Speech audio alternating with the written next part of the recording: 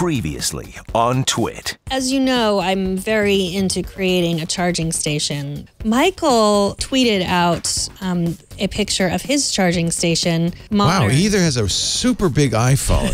Yeah. They look like my Dr. Evil chair. Aren't they adorable? Triangulation. I have the distinct honor of welcoming a true geek, someone who you've probably seen if you've run in the sci-fi and fantasy circles. It's Mr. David Hewlett. I think before I actually realized you could be an actor, I wanted to be a Time Lord. The amount of time I spent trying to build a sonic screwdriver is embarrassing, because it just seems so logical to me. All about Android. If I was on a Galaxy S7, I'd even have problems justifying the purchase price, because the camera on something like the S7 was just fantastic. So in that sort of respect, there's no real reason to go for it. And there are certainly people out there that are still rocking in a Galaxy S4 and a Galaxy S5.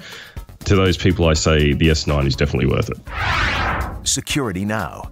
All of the evidence suggests that Celebrite may now be able to unlock from iPhone 5 through iPhone 10. TWiT. Say hello to the NSA. They're listening.